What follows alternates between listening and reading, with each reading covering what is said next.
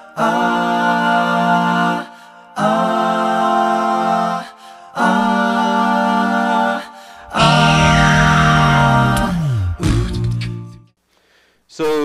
today, as we come into this, I want to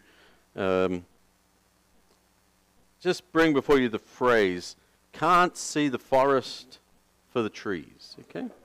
Can't see the forest for the trees. We've all heard that. It refers to our tendency to focus on details to such an extent that we overlook the big picture. It could be somebody on a production line producing components for a car, and they may find the most efficient way and the cheapest material, but they forget that in the big picture that component has to have 100% reliability because people's lives may depend on it. And so if they're just worried about making that component as cheaply as possible and selling as many of them as they can, it may end up costing people their lives. They can't see the forest for the trees. But it may look a little like this. Okay? We see the trees. We can imagine ourselves walking through the wood, and we look up and to the sky. And in that moment, we can look and we can see maybe 50 trees in this particular picture, and we stand there and we appreciate the beauty. And we can admire their height. We can wonder about their age and their endurance and what they've seen and experienced over the years. And there's a lot to admire and consider about this picture. We could sit on that particular spot and commune with God and think about the grandeur of the universe from that location. As picturesque as this photograph is, it wouldn't help us find our way out of the forest. There's a lot of questions about where we are at that moment that can't be answered by looking in that direction. Okay? From that location, we can't tell where we are. We can't tell how big the forest is, how far away civilization might be. The only way to admire the forest, the only way to understand the place that this location has in the whole environment is to step back far enough to see the whole thing. And so this next picture isn't a whole forest, but we can see the edges of the forest, can't we? We can get a sense of orientation, that there's a pond that leads up to the forest, that there's mountains on the other side of the forest. And we could go back and we could look up at the sky and look up the branches, and if we were thirsty, we would never know where we could go to get fresh water. If we wanted to get out of the forest, we wouldn't be able to see where the mountains are. But when we're able to take that step back, we get a sense of there's mountains here, there's water, fresh water here, there's trees, there's forest over there. And so we can appreciate the beauty of the forest and the features of the landscape without focusing on a particular tree. Particular trees can be beautiful, can't they? We're coming into fall, and we appreciate the beauty of those leaves. And there'll be somebody that has a tree in their front yard, and we see that single tree, and we say, isn't that tree beautiful?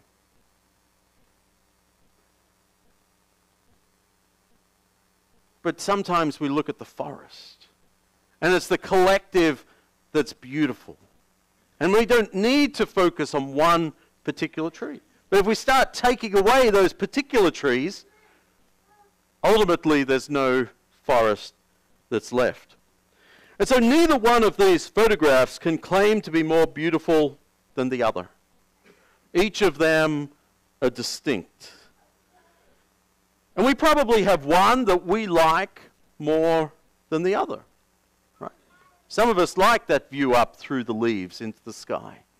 Others of us want to see the reflection and get a sense for the countryside as a whole.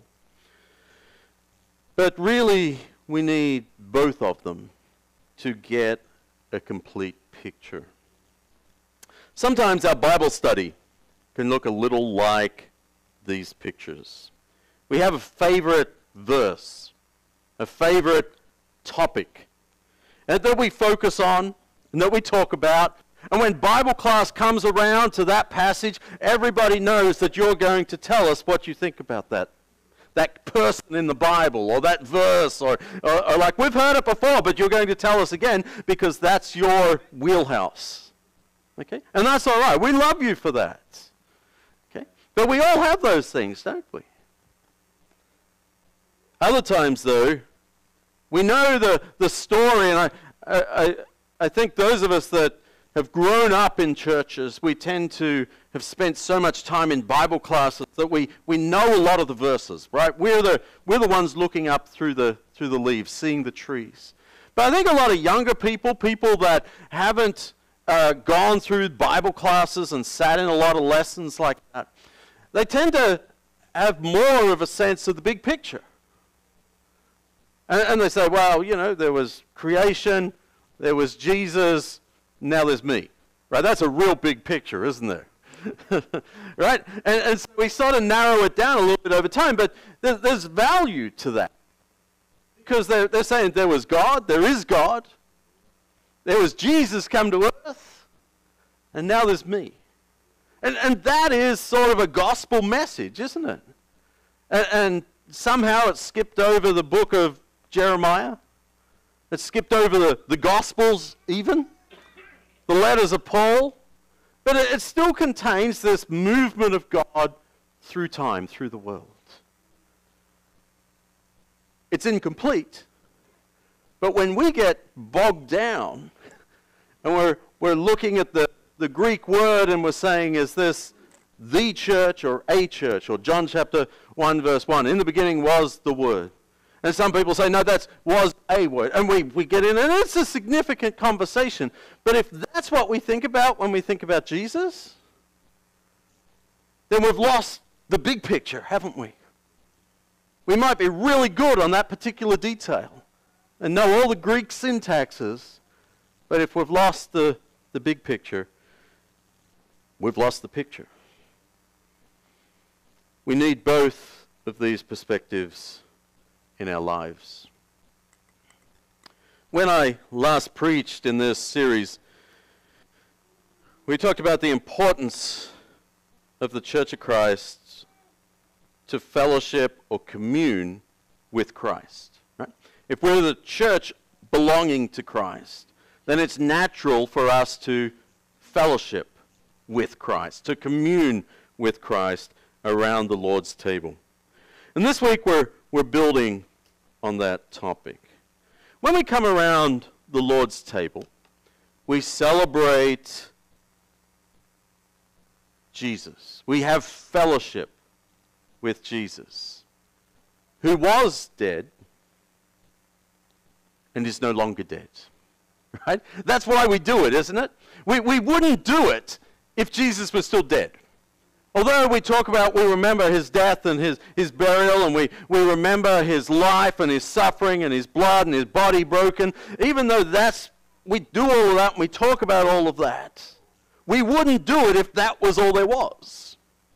We remember that Jesus died for us.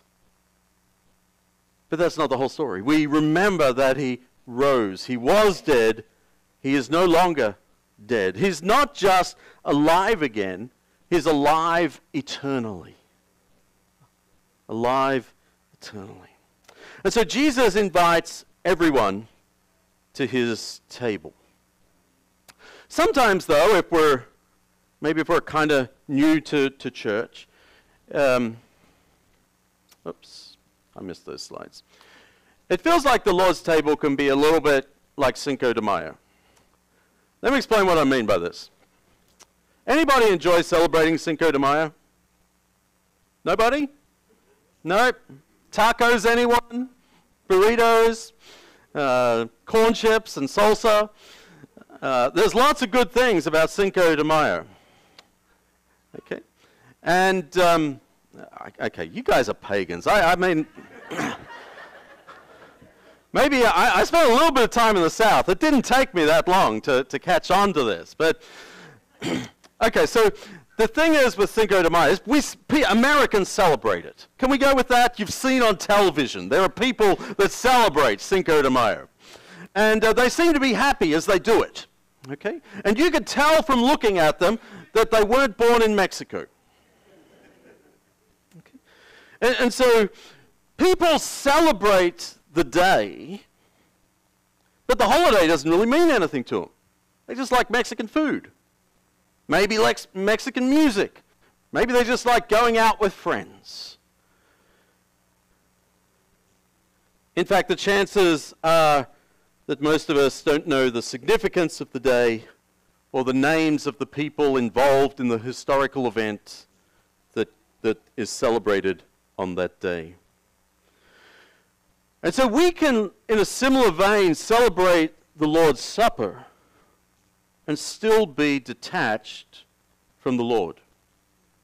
Okay? Like Jesus invites everyone to the table. And everybody can participate in it. There's no quiz as you come in the door, right? But there are times that we could come in and we say, well, I'm doing this, everybody else is doing it, but I'm not really sure what's going on. And maybe even when we've been a Christian for a long time, we kind of find ourselves going through the motions, right? Take a little bite of this, a little sip of that, and on to the next thing. Jesus, though, gives us a way to not just share and experience each Sunday and remember that something happened a long time ago.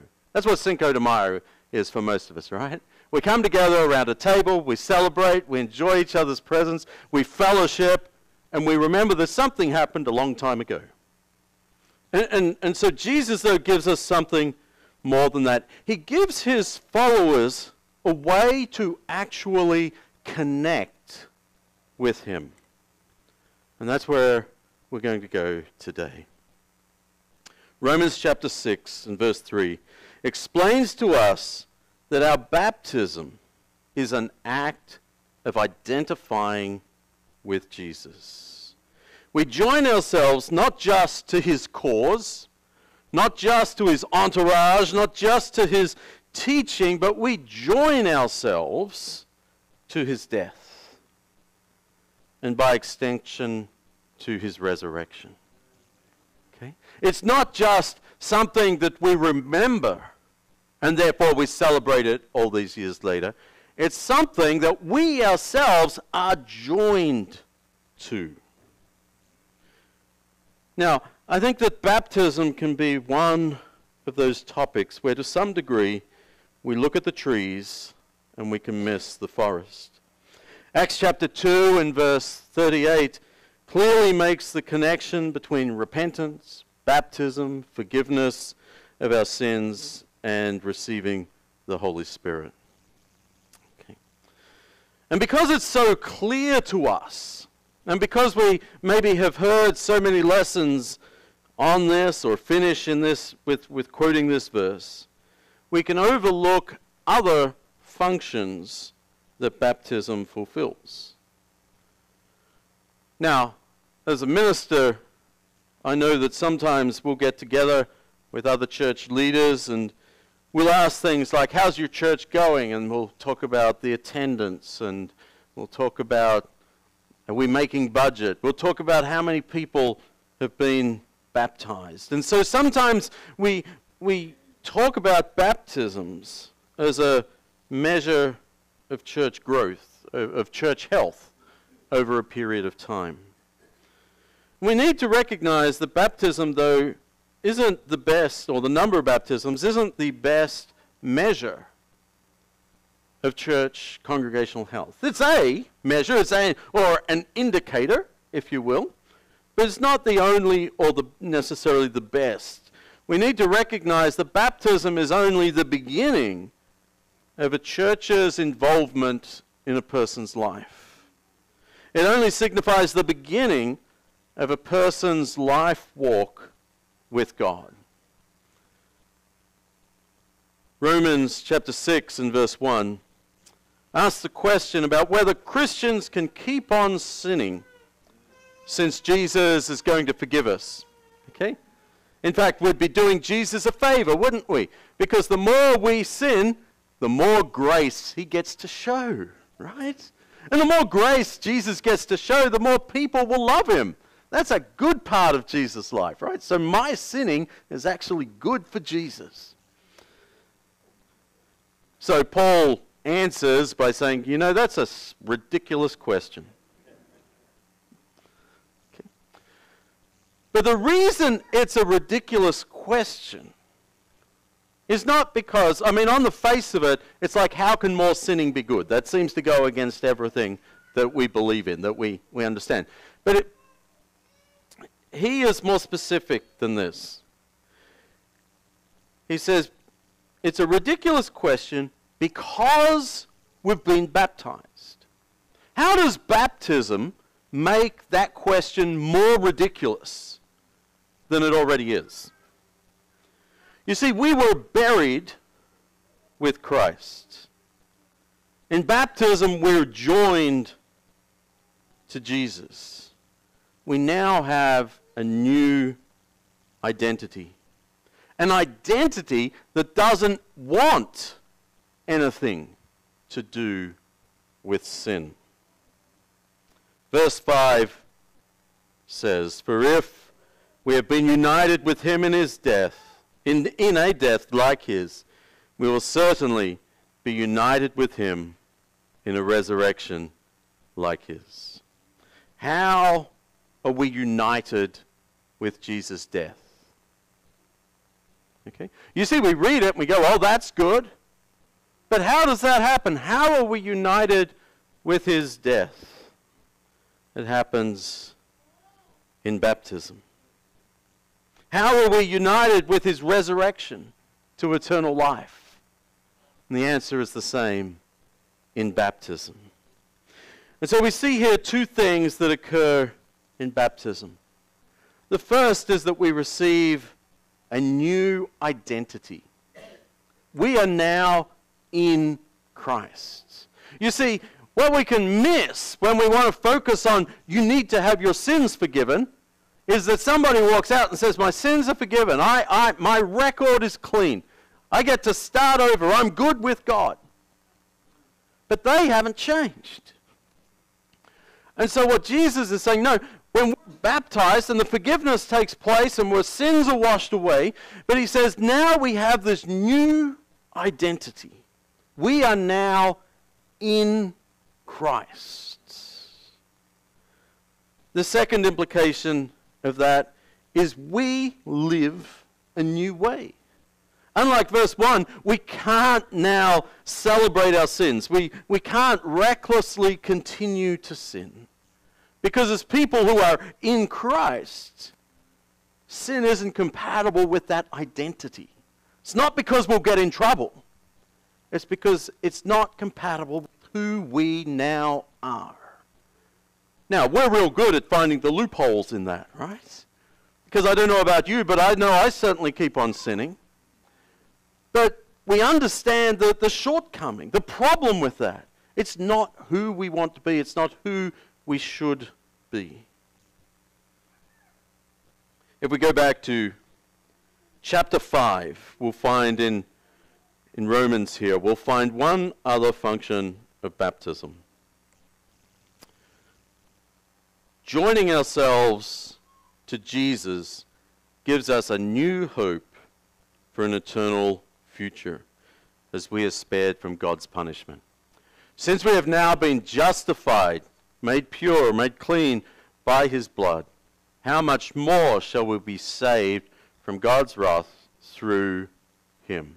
Okay? So it says something about our future. It's not just about our past. It's not just what Jesus did the thousands of years ago. It's not just what I did before my baptism. It's not even that I was baptized. I've now got a new identity. I live in a new way. and I move forward into a new future. You see? And all of that happens because I've joined myself with Christ in his death, in his resurrection, and in his baptism. I want to leave you today with a verse from Galatians. This verse does a great job of, I think, wrapping all of this up. In Galatians chapter 2 and verse 20, we read this.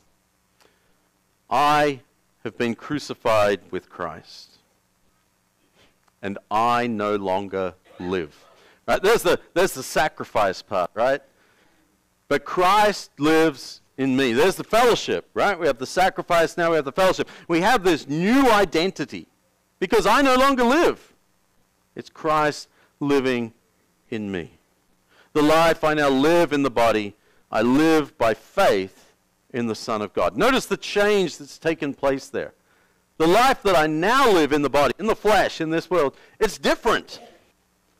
I now live by faith in the Son of God, who loved me and gave himself for me. Who loved me and gave himself for me. You see, talking about baptism isn't just an argument about which church does it right. It isn't just a debate about what the form of baptism is the correct one. Some of those topics can become the trees. And a forest needs trees, right? Or else it's not a forest. But we need to look beyond that also. Because it's not academic or a legal lecture. It's not a topic to be analyzed and dissected. In baptism, we are crucified with Christ. We're making a life change. We are dying to ourselves, to who we have been to this point in our lives. We're taking on a new identity. Christ now lives in me. We were told before that we're in Christ. Now Christ lives in me also. Like a tune that we find ourselves humming all day. You know those. Can't get them out of your head, even when you want to. Christ now lives in us. This, in turn, changes our behavior. The life I live by faith in the Son of God. And I think at this point we now come to the crux of the whole conversation. The driving force of this discussion. What drives me living in Christ and Christ living in me? What is it that drives me being united with Christ's death and his resurrection? It is that Jesus loved and still loves me and gave himself for me. If Jesus didn't love me, he wouldn't have given himself for me. If Jesus didn't give himself for me, how would I be united with him? Because we're united with him in his death. And because of that, we can be united with him in his resurrection. And so, understanding this is the point of origin. You see, baptism isn't our final goal. It's a tool. It's a means to a goal. It's a God-given step to or path to walk through. And it's a means to this great goal of fellowship, of relationship, of experiencing Christ's love, of being connected with Christ, of being in Christ, and of Christ being in us. That if we're not careful, it can be a tree and cause us to miss the forest. You see, I think sometimes I've heard baptism referred to as the first act of obedience. And I know that if you love me, you'll keep my commands. But when we say baptism is the first act of obedience, I think we miss that baptism is the joining of me and Jesus. Baptism is us becoming one. Baptism is my identity changing. We sometimes refer to it as being born again. Jesus would tell Nicodemus, being born of water into the Spirit. And so if we narrow it down and say, oh, that's an obedience thing. Or if we narrow it down and say, that's a proclamation thing, that's a public witness thing. Those things may be true. But it undersells what happens. That I die. And I come to life again. Living with Christ. And so there's a very real connection between using the name Church of Christ and emphasizing baptism as a means of uniting ourselves to Christ. Both of them announce the love that exists between us and God. And I don't know about you, but sometimes I need to be reminded of that. Sometimes I need to be reminded that I've been crucified with Christ. I need to be reminded that it's no longer me that's living. It's Christ who's living in me. I need to be reminded that although I'm still here and I'm living in the body and I'm messing up and I'm making mistakes, that I'm living by faith in the Son of God. I'm depending upon Him for my accomplishments, whatever they may be in this life. And I need to be reminded that He is the one, that Jesus is the one who loved me and gave Himself for me. And it's only when I understand that last part that everything else makes sense. And we need to see the forest before we can focus on the trees. I want to offer you today that if you've never made a decision to join yourself with Jesus, to take His life into your life and to transform who you are, to create, to give yourself, or not to give yourself, to allow God to give you a better future, then you have that opportunity today. You can talk to me, you can talk to anyone here that you see up front this morning, anyone that you trust and feel safe with. We want to have that conversation with you. We want to explain what it's like to have Jesus in our lives, what it is for us to be in Christ and the difference that that can make. And we want to explain to you how you can do that and how baptism is part of that process of knowing God and becoming one with Christ. We're going to sing a song. If you would like to respond during that song, you can come to the front and let me know, but you can more than welcome to talk to us afterwards as well. And anytime, that's what we're here for. Because we worship God who loves us and gave Himself for us.